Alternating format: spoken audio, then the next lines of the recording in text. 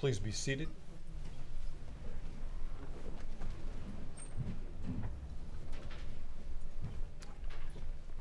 Good morning, everyone. We are on the record to begin day 2. We're in the presence of the jury. Mr. Bahena is present along with the attorneys of record. Prior to the state calling their first witness this morning, do we have further record we need to make regarding exhibits? We do, Judge.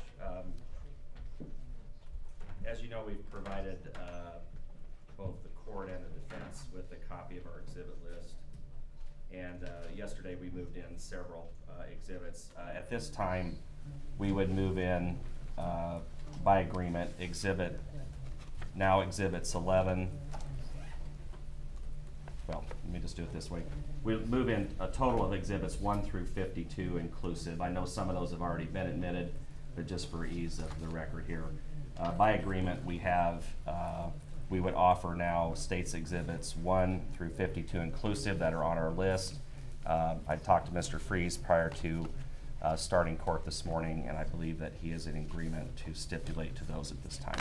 Thank you, Mr. Brown. Mr. Freeze, 1 through 52 of the state, is that agreeable?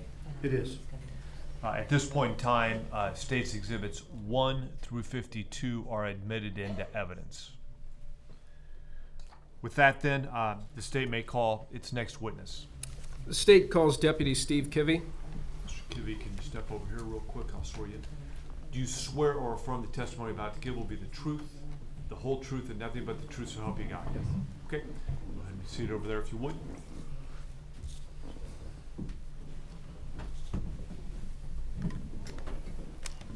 Don't get too close.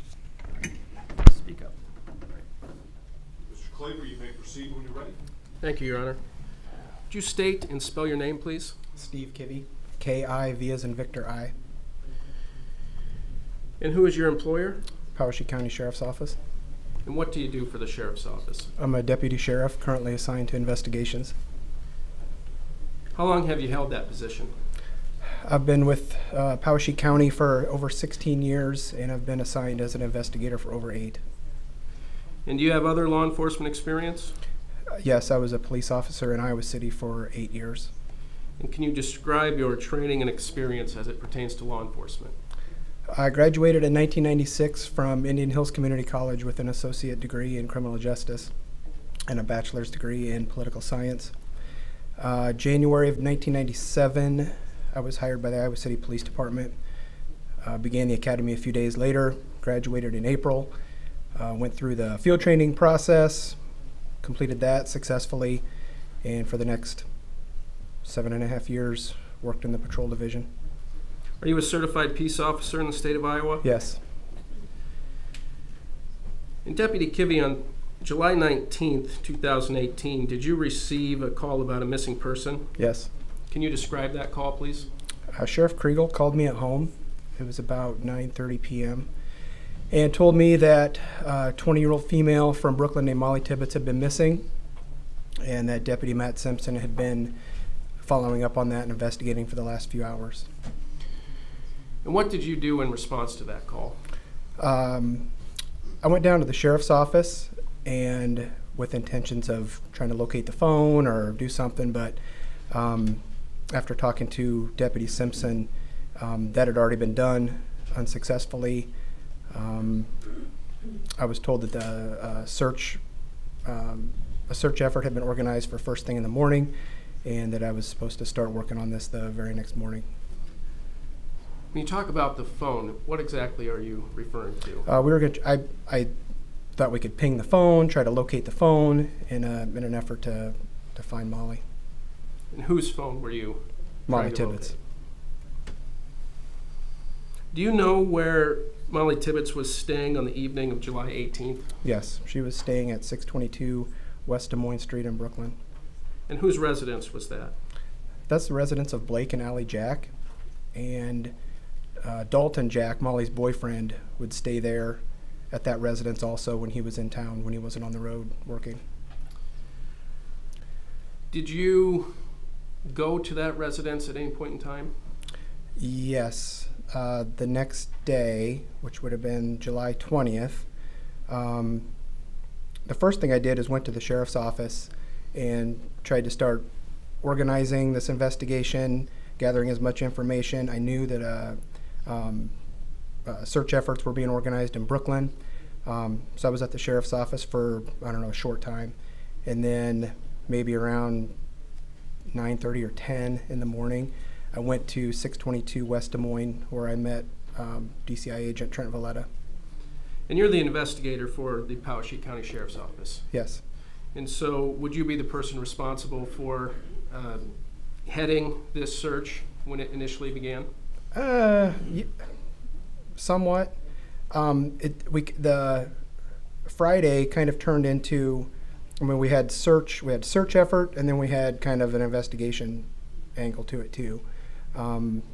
I was more involved in like interviewing like Blake and Allie and Trent Valletta, and I walked through the home. I did end up searching though. Did you find anything of interest during that search? Not that morning, no. And during the search of the home, was there any indication found as to where Mollie may have gone? Well, Deputy Simpson had relayed to me that that Thursday night, the 19th, he had gone through the home at 622 West Des Moines, and he had also talked to Mollie's mother, Laura, and he had gone to their house at 114 Bear Drive in Brooklyn, and they noticed that her running shoes were gone, and that Blake had also told Matt Simpson that the dogs were in the basement. So those two things together indicated that she had probably gone for a run. And did you learn during the course of your investigation Mollie's routine concerning her runs? Yes. And what did you learn? We learned that she liked to jog at night or in the evening, late afternoon, and that her routes would vary, but that one of her routes would be 385th Avenue that runs east out of Brooklyn. And Deputy Kivi, were there any other agencies involved in the investigation or search for Mollie Tibbetts? Yes. The very first day, the July 20th, we had several law enforcement agencies. Our agency, we had assistance from Jasper County, State Patrol, DCI. I'm probably missing somebody, but we also had numerous volunteer firefighters, community members who were out searching road ditches, rural areas, fields.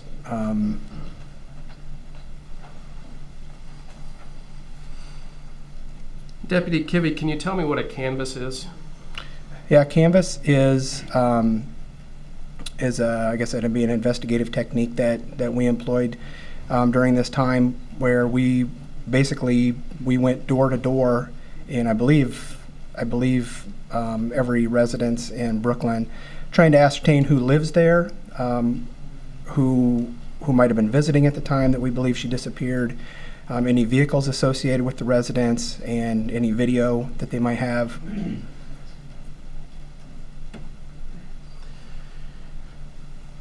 Is that something that was expanded beyond the city limits? Yes. That technique was law enforcement related. We had other people searching fields and volunteers searching fields, but we also went door to door to farm residences, rural residences, and we focused our search effort in the rural areas. I would say basically in the I would say generally the southeastern quarter of our county. Can you tell me approximately how long that process lasted? At least a month. Did you discover any evidence indicating where Mollie may have gone during the course of your canvass? We had some initial information regarding her cell phone that led us to focus our efforts in that area.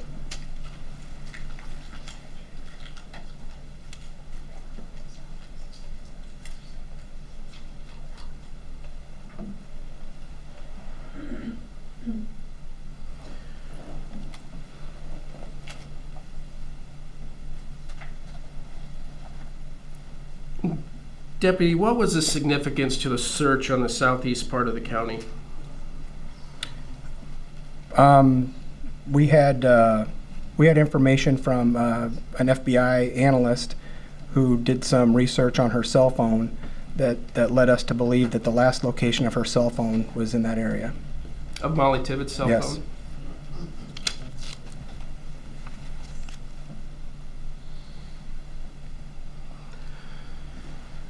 During the course of the investigation, was any surveillance video obtained? Yes. And from what sources was that obtained? We had video from numerous sources. The one that was useful to us came from 616 West Des Moines Street, a residence in Brooklyn. Whose residence was that? Logan Collins.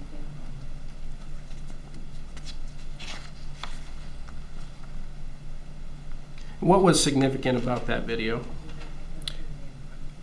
We had a team of law enforcement officers reviewing video from all kinds of places.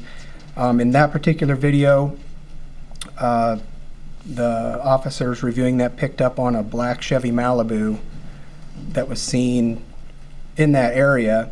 And I'll back up a little bit. 616 East Des Moines Street. It's kind of on the eastern side of Brooklyn. And we believe that Mollie Tibbetts had been jogging in that area, and through their review of that video, they were able to ascertain that particular vehicle would have had to have been in the area when Mollie Tibbetts was jogging through, and most likely would have seen her. He was just kind of driving around. Were you aware of Christina Stewart's report of seeing Mollie? Yes. And is that how you knew the general location of Mollie's run? Yes. And I want to clarify one thing, Deputy Kivi. On Logan Collins' residence, was that on East Des Moines Street? Yes. Did I say west? You Sorry. did. Yeah, east. Did you actually view that video from Collins' residence? Some of it. I didn't review the whole thing. I saw the pertinent clips, but I didn't see the whole thing. And what were the pertinent clips? Of the vehicle traveling around that area, circling around, just kind of lingering in the area for a while. You saw the vehicle on the video? Yes. Can you describe the vehicle for me, please? It was a black Chevy Malibu. Initially, when that information was passed on from the officers reviewing the video, it was described as a black Chevy Malibu, model year 2008 to 2012, with chrome mirror covers and chrome door handles. So that's kind of what we were looking for. I remember seeing the clips. I don't think it was until the next day or later that I saw the clips, but that's the kind of vehicle that I was looking for. Do you recall the date that the vehicle, the Chevy Malibu, was identified as a vehicle of interest? Yes. When was that date? August 16th. Or I'm sorry, it was identified on video August 15th. And when did you learn about the vehicle? That day. I want to direct your attention to the following day, August 16th, 2018. And on that date, did you encounter a black Chevy Malibu? Yes. Can you describe that encounter for me? Yeah, I was driving north on Highway 63 in my county vehicle. It was a dark blue Dodge Durango. I was driving north on Highway 63, and I was going underneath the Interstate 80 overpass. And as I went under the overpass, I saw a black Chevy Malibu with chrome mirror covers at the stop sign at the westbound off-ramp. And it caught my eye, and I drove past it, and then I pulled over on the shoulder to see where it was going to go because I wanted to identify that vehicle and driver. And had you been looking for black Chevy Malibus at that point? Yes. Did you follow the vehicle? I did.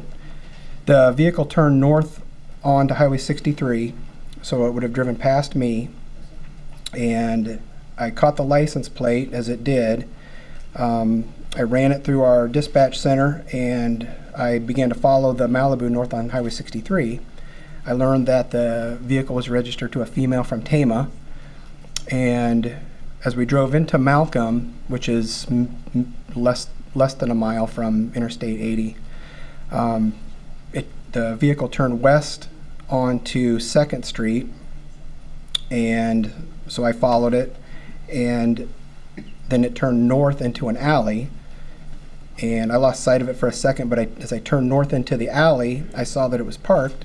So I parked in the alley, I got out, and the driver was already out of the vehicle. So I said, "Hey, can I talk to you for a second?" And he turned around, and I tried to communicate with him. It became pretty obvious quickly that he didn't speak English, but there happened to be some older gentleman in a yard nearby that walked over and said he could help us communicate. And Deputy Kivi, you said you ran the plate of that vehicle. Is that right? Yes. Do you recall what that license plate number was? Yes. It was D. David, K. King, P. Paul, 055. And the registered owner of that vehicle, was that Arlie Lorenzana? Yes. Were you able to identify the driver of the Malibu? Yes. I asked him if he had any identification. He showed me a document as a birth certificate that gave his name as Cristhian Bahena Rivera and his birth date. I asked him, is this you? And he said yes. Did you see the driver of that vehicle in the courtroom today? Yes. Where's he sitting? Is at the defendant table with looks like a light blue button-down collared shirt and headphones on.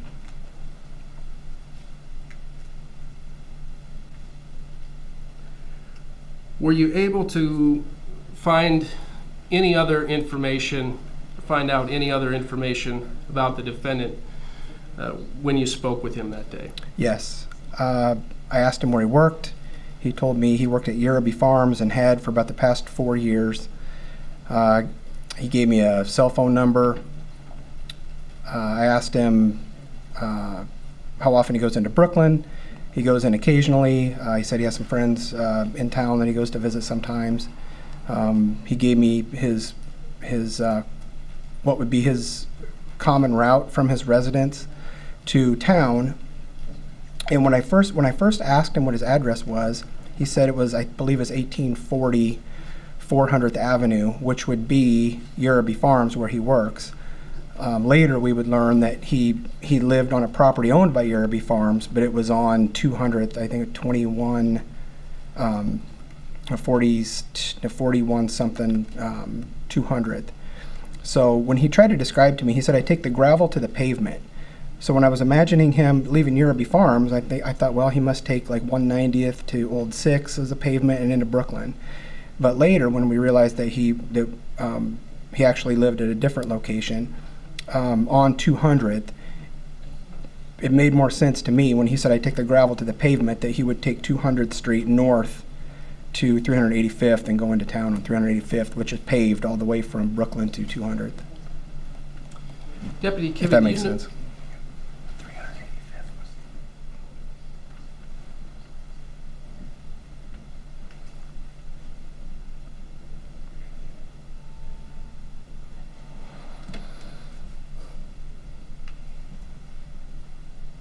And 385th was the road that Mollie was last seen on, is that right? Yes. What is Yerraby Farms? It's a dairy farm just outside of Brooklyn, a few miles. Are you familiar with its location? Yes. Deputy Kivi, I'd like to show you Exhibit 2. It should pop up on the screen in front of you in a moment.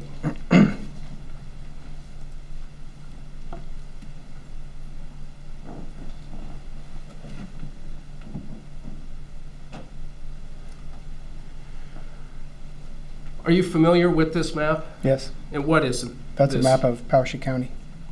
And could you describe where Yerraby Farms is located on this map?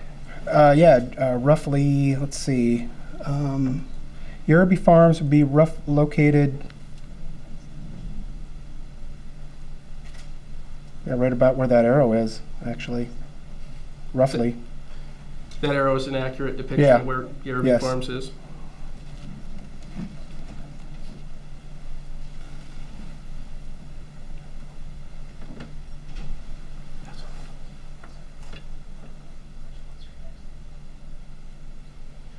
Did you take photographs during your encounter Yes, with the driver? yes.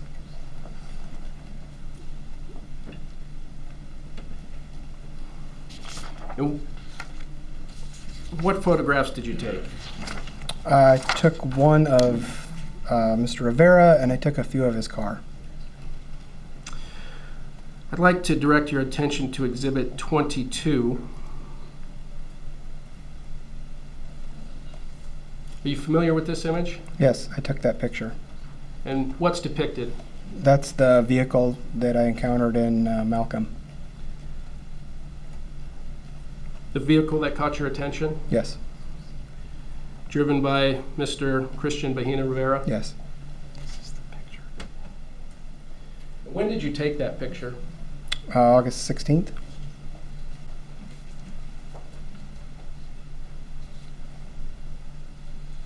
Sorry to keep interrupting you, but it's not.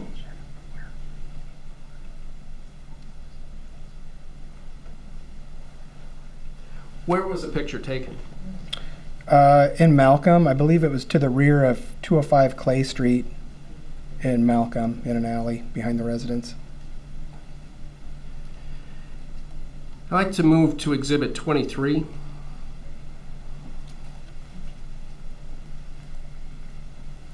What is this picture? It's a picture of Mr. Rivera. Did you take that picture? Yes, When did you take it? that day, August 16th. And where was it taken? Same location. Same time? Yes.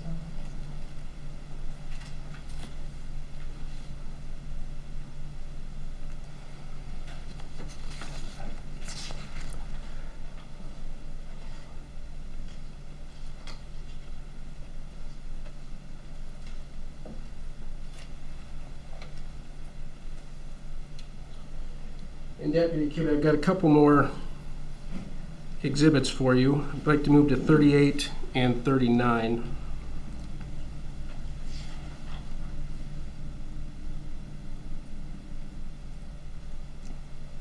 Are you familiar with this image? Yes.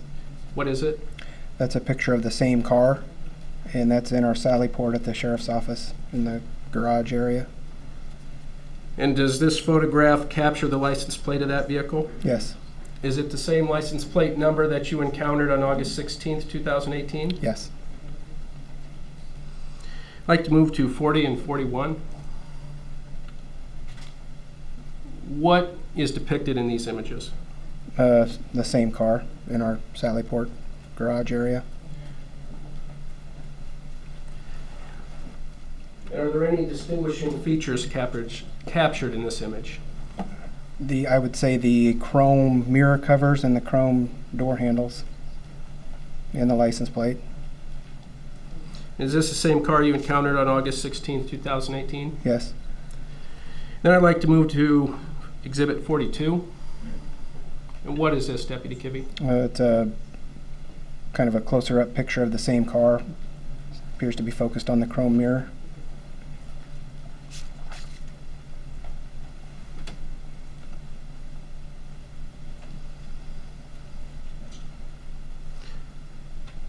Did you ask the defendant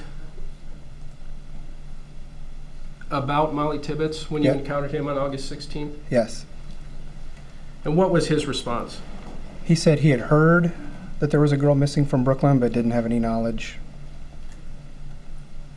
that would be useful to us.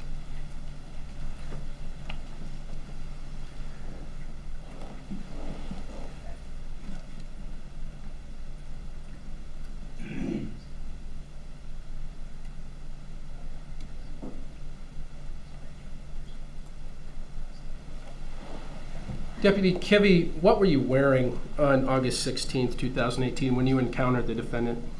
I was wearing a black short sleeve polo with a gold Poweshiek County Sheriff star sewn onto it, khaki pants with the sidearm and my badge affixed to my belt, and black boots. Was it apparent that you were a law enforcement officer by your dress? I would assume so. Did you identify yourself to the defendant as a law enforcement officer? I did. I said my name is Steve Kivi. I'm with the Poweshiek County Sheriff's Office. Did you make an arrest at that point? No. And how did you end the encounter with the defendant? Probably just said thanks for your time, and he walked off, and I got in my car. Did you do anything subsequent to that encounter? Report it to anyone, anything of that nature? I did. What did you do? I made a phone call. I don't remember who it was to. Told him about the encounter. I don't remember if I sent the pictures that day. I remember showing pictures to people the next day.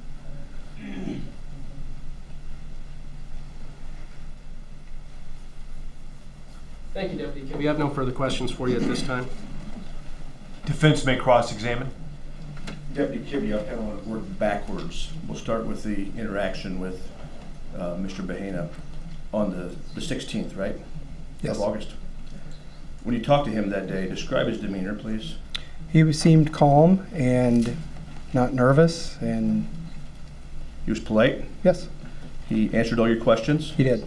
Produced all information you requested of him. He did. Did you get the opportunity to look about his car and see if you could find anything of evidentiary value? I didn't actually search his car.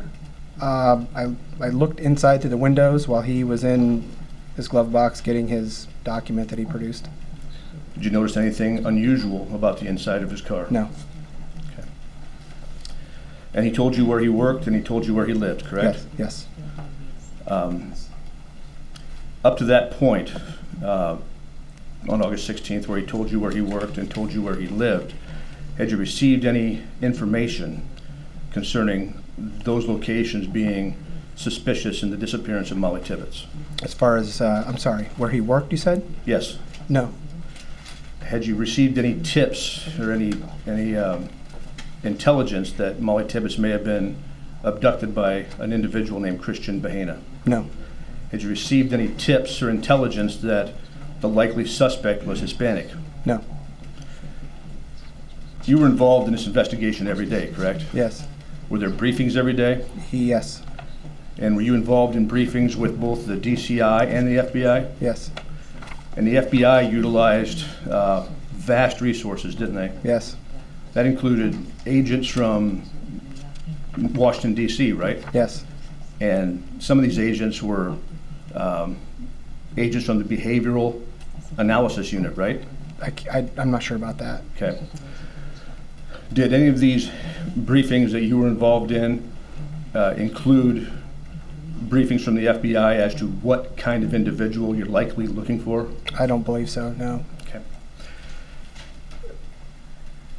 The southeast corner of the county, define that for me. Very rural. Very rural? Very rural, yeah. Okay, but what would be draw me a mental picture. Where's the top end, where's the bottom end, and the east and west corners? We can pull that map up, I could show you. Or you just want me to describe it to you? Just describe it to me. Poweshiek County is very rural. Interstate 80 goes east and west right through the middle of the county. Brooklyn is right along Interstate 80, maybe just to the east of Center. So I would say, I mean, if you go straight south of Brooklyn, if you can imagine that southeastern quadrant, Interstate 80 runs right through there. Highway 21 runs straight south from Interstate 80. I would say right straight through that quadrant, basically. There's a couple little towns down there, Deep River and Guernsey. I guess, does that answer your question? So you're looking in the Deep River, Guernsey area. Yeah, in that area, in that kind of cone shape, I guess. Is that the area where Mollie was ultimately found? Yes. And the reason that area was focused on was because that was where her cell phone last pinged, right? That was where kind of a technical term. That's where we were told that the phone powered off, or that was the last known location of the phone. Okay. And that's what led you to an individual named Wayne Cheney, Yes. because his home was near there. Yes. And Mr. Cheney, did you canvass or search his area? Yes. And what was the connection or the attraction to Mr. Cheney as someone of interest? Basically, Wayne Cheney lived in the area, or does, as far as I know, still. He'd had a kind of history of no contact order violations, just kind of a reputation as being a little different around women, I guess, to put it. All we knew in those first days were that was where her phone was. We didn't have anything solid leading to anybody. We were. Did you or any other law enforcement, to your knowledge, have any tips regarding Wayne Cheney and his involvement in this investigation? That's possible, but I couldn't tell you for sure. Would you agree with me that if there were a tip involving someone who had a history of violence against women, or perhaps being sexually deviant, in that quadrant of the county, that'd be something law enforcement would want to follow up on? Yes. And tell me why that is. Well, we had a missing 20-year-old under suspicious circumstances. Unlike her, we also learned through that FBI phone analysis that she was jogging, and witness eyewitness accounts that she had been jogging on 385th Avenue. She had her phone with her. There was some kind of what they called event at a certain point along 385th Avenue, and all of a sudden her phone is traveling like 55 or 60 miles an hour south down a gravel road, and then it just shuts off in the middle of nowhere. Wait, excuse me, Wayne Cheney lived on 470th Avenue, correct? Yes. And Mollie's body was found on 460th Avenue, correct? Yes. So basically, Wayne Cheney lived about a mile south of where Mollie's body was found, and perhaps I think a little bit to the west, right? Yes, that's right. Now, were you involved in any canvassing of 460th Avenue? Yes. Did you talk to the residents up and down 460th Avenue? Yes. Did you talk to anybody who resided in the 2400 block of 460th Avenue? I don't believe I did. I don't. Somebody probably did, but I don't recall going that far personally. Would it be important in your training, education, and experience to talk to the people who lived immediately in the area where Mollie's body was found? Yes. And why is that? I'm sorry? Why is that? Well, we would want to know if they saw anything or had any information that would be useful. Saw anything suspicious around that time? Do you know whose property Mollie's body was found on? I believe the last name is Bear. Okay. Do you know who owns the property immediately adjacent to the west of Mollie's body? I don't. If I gave you the name Ron Pexa, would that jog your memory? Immediately to the west? Correct. Yes, I did. I did go there. I remember talking to him. You did talk to Ron Pexa? Yes. And why did you talk to Mr. Pexa? I believe we had some information come in about him. I don't recall specifically what it was. I went there with a couple of other agents and we talked to him for, I don't know, a half hour. Was that recorded? Not that I know of. Was a report made of that? Not by me. Did Mr. Pexa tell you he was a law enforcement officer? Yes. Or retired or part-time, or I don't remember. Okay. And the information you received about Mr. Pexa, please tell me what it was. I don't remember where it came from.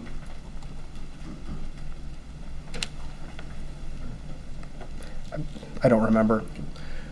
Did the report involve him being sexually violent in the past? It could have. I don't really remember. Was this before or after Mollie was found dead? That was before. Okay. And he lived approximately less than a quarter mile from where her body was found? I'm not sure about the distance, but nearby. If his address is 2410 460th Avenue, That sounds about right. that's about where her body would have been found. Yeah, that could right? be accurate, yeah. And if Mr. Pexa, I'm assuming that if he had a history of violence against women, that's something you would have followed up on? Yes.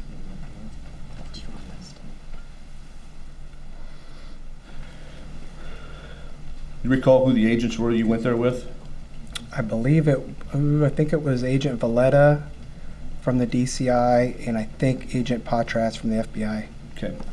And you'd agree with me that an investigation of this magnitude, that something as important as investigating and talking to someone who has the allegations against them, like Mr. Pexa, those would be documented, when you think? I would think. Yeah, I don't know. I didn't. You weren't the investigating officer, so you necessarily wouldn't do it, right? I didn't. I don't think I had anything on Mr. Pexa. Okay. But you had a lot on Mr. Cheney.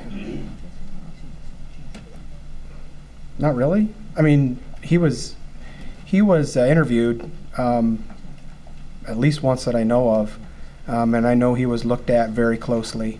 Okay. He was interviewed very closely. He was looked at Right. and eventually cleared. Okay.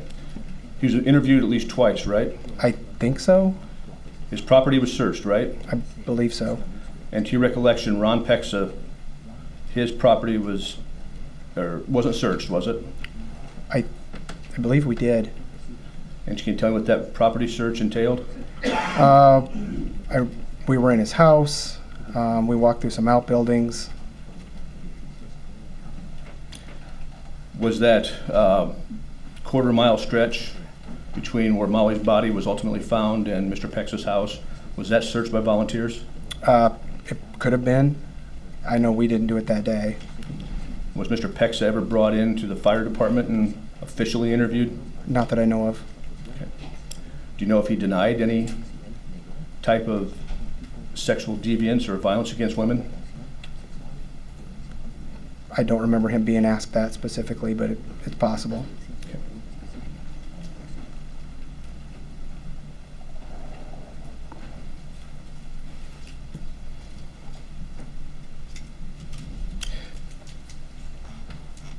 In response to Mr. Klaver's question, you seem to opine that where Mr. Bahena was living, he would have traveled north on 200th Street and then went in 385th to get to Brooklyn, right? Right. 200th Street, if I understand it correctly, goes straight north, correct? Yes. And as you go straight north a couple miles, well, first of all, is it north or south of Interstate 80? His residence? Yes. Just north. You go north on 200th Street. He told you he gets to the blacktop and then turns, right? Right. Correct. Yeah, so you turn left actually to get Right. to Brooklyn. Correct. So 385th is not the first blacktop you hit, right? No. So you hit Old Highway 6 first. Right. You take Yes. Highway 6 left, and that takes you into Brooklyn too. Yes, it could. So he never clarified whether he took Old Highway 6 or kept going north to 385th and took the blacktop, right? That's right. So the idea that he shot across Old Highway 6, kept going north, and then took 385th in is mere speculation. That was my opinion. But Yeah. he didn't give me the correct address, his correct address when I asked him the first time either. I only learned of his actual address later. Okay. And again, he spoke very little English. Right, that's right. And was he able to give you anything with his correct address on it? Not that day I talked to him. Okay. But he's able to give you the address of where he worked. That's right. So your testimony to the jury that he just left out the fact that there was a blacktop he would cross first you just opine that he blew past the first blacktop, went to the second one, which just happens to be the one where Mollie Tibbetts was running, right? Right, that's what I thought after we realized what his actual address was. Okay. And that fits the narrative because that's where she was running the day she That's was. certainly a possibility. Yeah. But there's no evidence that you can provide that's what he did. No. And when you take Old Highway 6, if the first blacktop, that takes you right into downtown where all the business is done, right? It takes you to the south end of Brooklyn. You'd have to turn and go into town, but When you turn to go into town, you go over a little bridge. And yes, downtown's right there, right? that's right. That's where the grocery store is, right? That's right. That's where the gas stations are, right? Yes, That's where anything of commerce that you would do is, right? that's right. Is that where the trailer park is too? Yes, When you come in 385th Street, that's the northern edge of town, right? yeah, midway. Yeah, That's more of the residential area, right? yes. And did Mr. Bahena tell you that he would go into Brooklyn on the residential side of town? I don't remember if he said that specifically. I know he told me that he would go. He had friends to visit, or he would go into town occasionally. On the 20th, as part of your investigation into this case, you also were just gathering information in general, right? I'm sorry. On the 20th, part of your job was just gathering as much information as you could, right? On what date? The 20th of July. Yes. And part of that gathering of information was interviewing Dalton Jack. Oh, on July 20th. Yes. Yes. And was your interview the first real interview that Mr. Jack had to undergo? I believe he talked to Deputy Simpson the night before. Okay. But as far as an in-depth type interview, a true interview, not just a fact-gathering interview that Deputy Simpson did, yours was the first one. Mine was the very next one. Yes. Okay. Now, do you recall the recitation of activities, what Mr. Jack said to you about his activities? Objection, hearsay. Can you read the question back, please?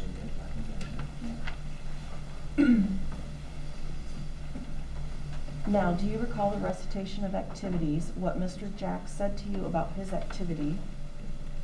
Sustained. As part of collecting information and to further your investigation, you took statements from Mr. Jack, correct? Yes. And that was to further your investigation, Deputy Kivi, right? Right? Yes. And the statements you took from Mr. Jack were meant to guide you in your next step in the investigation, correct? Yes. And did Mr. Jack give you statements that helped guide you in your investigation? Yes. What was the purpose in investigating or talking to Mr. Jack? To gain more information on Mollie Tibbetts, her habits, basically start building what we call a victimology, What is a victimology? like just a background, personal history of a victim, habits, preferences, personal characteristics, things of that nature. Okay. He told you that the night that Mollie was abducted, the 18th, that he was living the hotel life, right? Yes. Objection, hearsay. Overruled. Go ahead. He told you he was hanging with friends that night, right? I don't know if he told me he was hanging with friends. He told me he was at the hotel. He was in Dubuque during that Okay. time. He told you that the next day, the 19th, he was working on the bridge in Dubuque, right? He was working, yes. He worked till noon, Yes. and they got rained out, right? Yes. So he went back to the hotel and he took a nap, right? Yes. And that he woke up to a friend calling, asking about where Mollie's whereabouts were, right? Yes. Okay. Do you recall saying to Mr. Jack that every little detail that he could give you was important? Sounds like something I would say, yes. And why is every little detail at that point important? Because we don't know what's important and what's not. At that time, it was pretty early. You asked Mr. Jack to tell you Mollie's run routes. You recall that? Yes. And he told you very specifically that if Mollie runs 3 miles, that she would start at the school, run down by the Jasper construction shop, over by Manat's, and then back again, right? I don't remember Manat's. I remember him telling me that it was possible that she could run north on the gravel, 170th Street, that runs from near that West Des Moines residence north. She would run through town. One of the routes could take her by Jasper Construction, and then possibly out 385th. I don't think Manat's was ever mentioned. But he had recollection, clear recollection of her run routes, right? Yes. And it was Mr. Jack on the 20th of July, 2018, who told you her run routes. That's clear. Yes.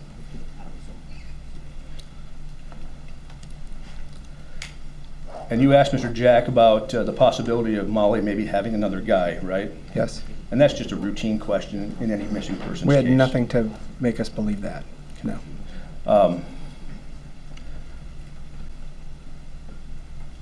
Do you recall Mr. Jack telling you toward the end of the interview that if it means it helps, he would answer any question, no matter how uncomfortable? I don't remember him saying that, but it's certainly possible. Okay. Toward the end of the interview, Mr. Jack mentioned some rumor he heard about some girl in an accident down by Pekin. Do you recall that? Yes. Did you ever investigate that rumor? I didn't. I think it was passed on into the our little command post, but I don't remember doing anything with that personally. And for the record, he told you that he had heard a rumor that some girl and an unknown male had been in a car accident down by the small town of Pekin. Yes. And that a third-party male had come upon the accident, and the female had had injuries, right? That sounds familiar, yes. And the female looked at the third-party male and said, "I don't know who the other male is with me. Get me out of here." I don't recall that.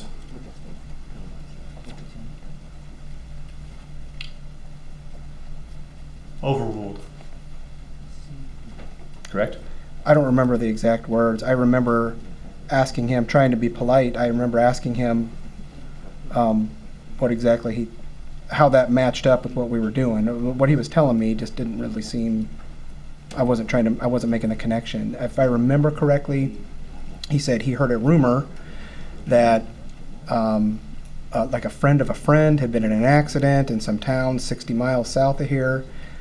She had been picked up by some guy she didn't know, and they kind of ended there, as I remember. Okay. Just kind of an albatross of a rumor. Yeah, there was another piece of information that added to the stack, I guess. Yeah, that's true. You authored some search warrants in this case, right? Yes. And what were those search warrants for? Oh, I see. I wrote a search warrant for, I'll probably miss some, Google location. I wrote a search warrant for, I think, Mr. Rivera's trailer. It was DNA.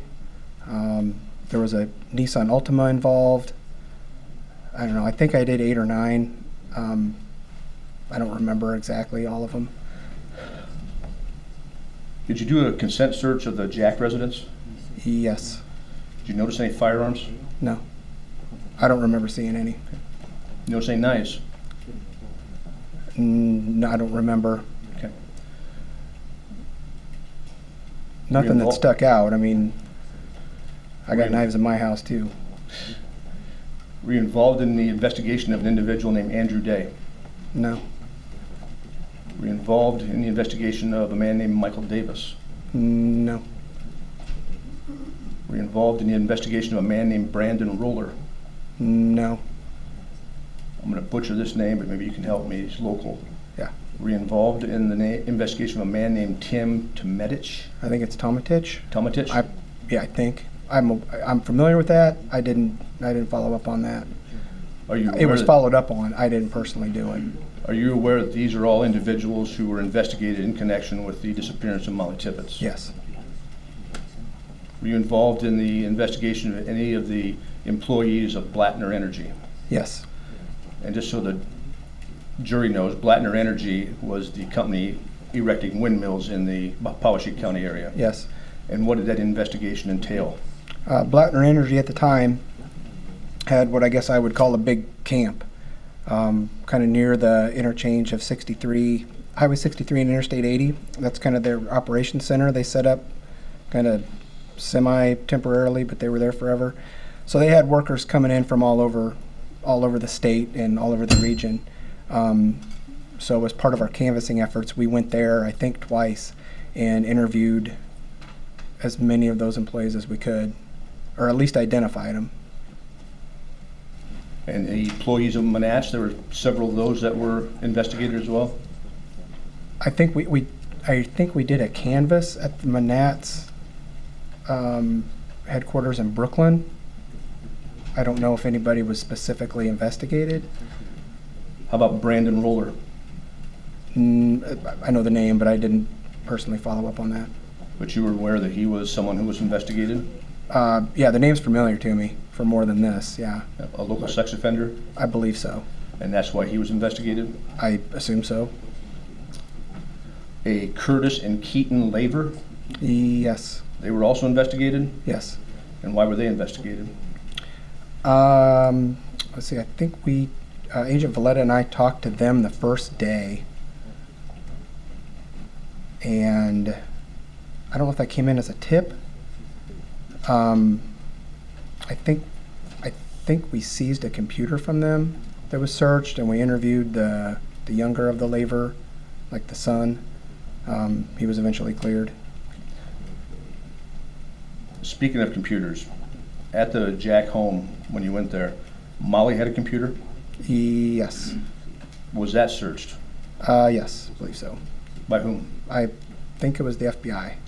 Would it be, in your training, education, and experience, basic investigative techniques to get all the information off that computer to see her activities in the days leading up to her disappearance? Yes. And if it wasn't, can you think of any reason why not? I don't know if it was, I guess I don't know. I don't know what was done with the computer exactly. I know it was in my possession at one point. I turned it over to the FBI, and I didn't have anything to do with the computer after that. If it were your investigation that you were leading, what would you have done with that computer? Would you have had it examined? Yes. Forensically? Yes. That's all I have. State, have any redirect? Yes, sir. Go ahead. Deputy Kivi, were you aware of an interview with the defendant that took place subsequent to your encounter with him on August 16th? Yes. And when did that interview take place? It was on August 20th. And how was the defendant encountered on August 20th, 2018? We went to his place of employment at Yerraby Farms to do I guess you'd call it a focused canvass, to gain a little more information about him and the car and who else might be associated with him in the car. At the end of that canvass, he was taken to the sheriff's office for an interview. Did you personally go to Yerraby Farms on August 20th? I did. Were there other law enforcement agents that went with you? Yes. You know how many? I don't know the number. There was, I think, myself, maybe one or two other deputies, or DCI agents, Homeland Security, FBI, I think. I couldn't put a number on it. Maybe 12, I don't know. And were you, or did you have any interaction with the defendant at Yerby Farms? I identified him as the same gentleman that I saw in Malcolm. I On didn't August speak with him. 16th? Yes, I didn't speak with him. I positively identified him. And were you made aware that an interview with the defendant was taking place? Yes. And where were you during that interview? We had, after Mr. Rivera was transported away, and we left the farm, I don't remember if I went down to the sheriff's office or if I went home.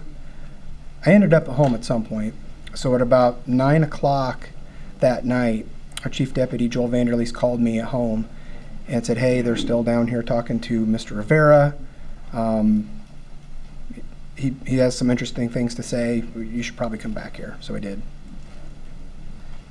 Do you know what time you arrived at the sheriff's office? It was probably 10. And when did you leave the sheriff's office then, after you first arrived? Probably about 4:30 in the morning. Was that on August 21st? Yes. Where did you go once you left the sheriff's office? We ultimately ended up at a field drive into a cornfield about 400 to 500 feet west of 2478 460th Avenue.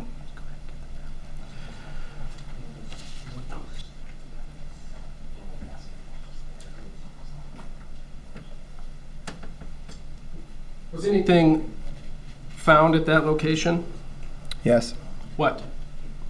After a search of the cornfield, we found human remains that appeared to be deliberately covered by corn stalks in a cornfield.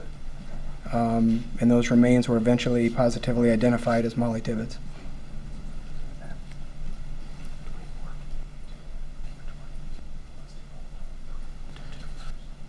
Deputy Kivi, I'd like to show you Exhibit 2 again.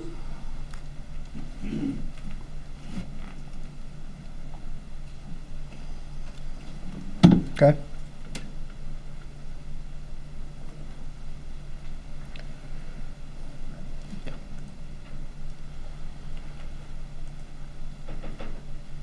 You see an arrow with an address marked on the image.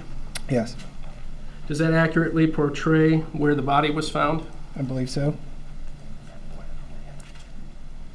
And I'm going to move the cursor to the location. Can you tell me if that's an accurate spot where the body was found? So the arrow represents the address? The cursor. You see the little red Yeah. dot? That's probably about right. I can't see the actual gravel road marker, but that's pretty close. I'd like to move to Exhibit 24.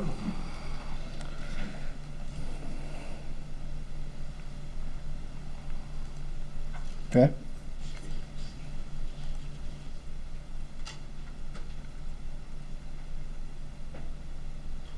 Are you familiar with this map? Yes.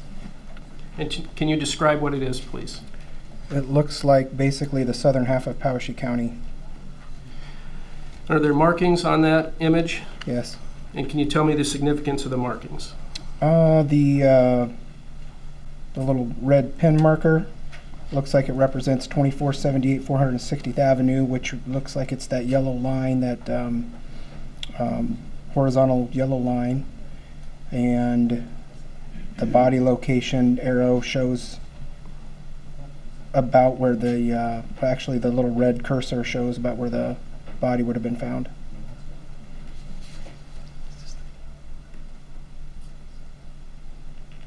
The road that runs north and south directly to the red pin, do you see that? Yes. What road is that? Do The you know? Poweshiek, Iowa road. Is that the county line? Yes.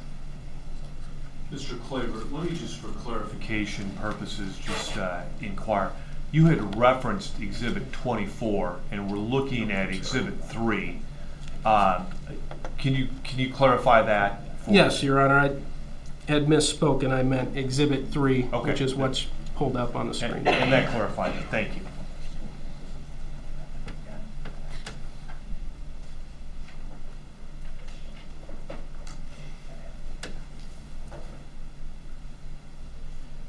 Deputy Kivi, when you left the sheriff's office, did you drive to the cornfield at 2478 460th Avenue? Yes. Was anyone else in the vehicle with you? Yes. Who was that? I was driving. Officer Pamela Romero from the Iowa City Police Department was in the front seat. Mr. Rivera was in the back seat behind me, and Agent Potratz from the FBI was in the back seat with Mr. Rivera. Was it dark at that time? Yes. Do you recall the approximate time you arrived at the cornfield? It was 5 or a little after 5 a.m.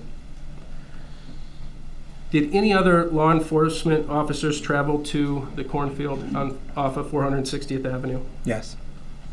Do you know who that was?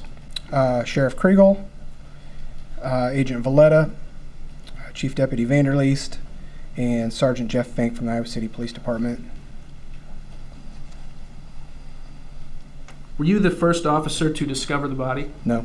Do you know who was? I believe Agent Potratz was. From the time the defendant was transported to the sheriff's office on August 20th, 2018, to the time that the body was discovered on August 21st, 2018, were you aware of any other individuals that law enforcement interviewed during that time span, No. other than the defendant? No.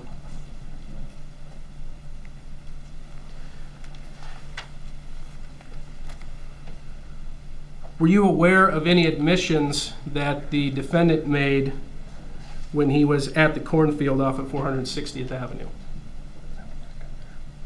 Yes.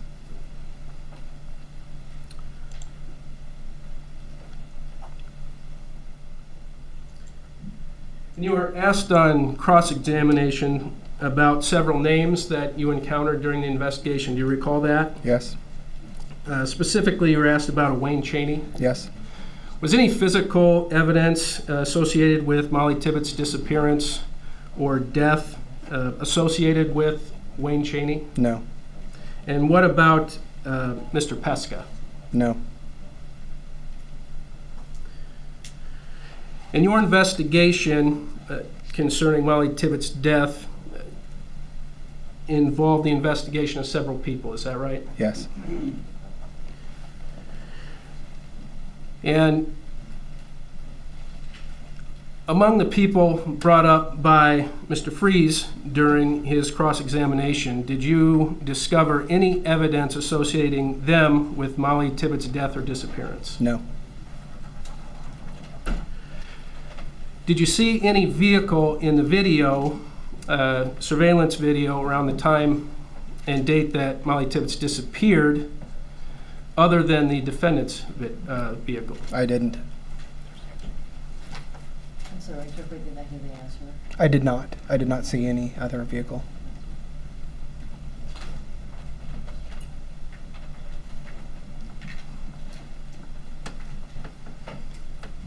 Nothing further, Your Honor.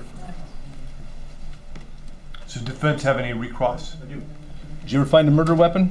No. And the body being found at 2478 460th, Mr. Pexa lived at 2410 460th, right? Right.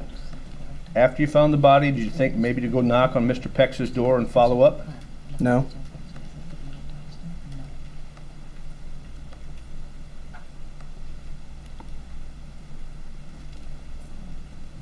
That's all I have. Mr. Claver, anything else with this witness?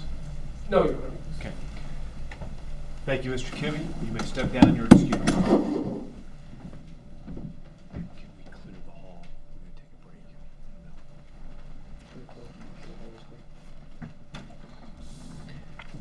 Members of the jury, we'll take a 10-minute recess at this time. Want to remind you of your admonition.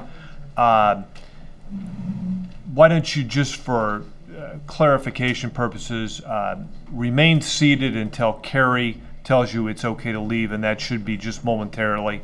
And again, leave your notebooks where they are. Thank you.